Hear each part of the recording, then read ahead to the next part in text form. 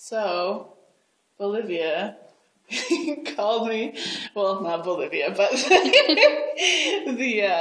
the orchestra in Bolivia, the Philharmonic Orchestra, called because my grandma was here for the winter one time, and she had heard me sing, so I sang for her birthday for her, and it was one of my songs that I was working on at the university, and she was kind of shocked that I could sing that way. And so she told them about me down in Bolivia, and so they called me and asked me if I would come sing with them in their orchestra. And we were supposed to go this summer, but unfortunately it was already booked. They already had the scheduling booked and everything. So, but they're going to call me in February and let me know when to come then. So.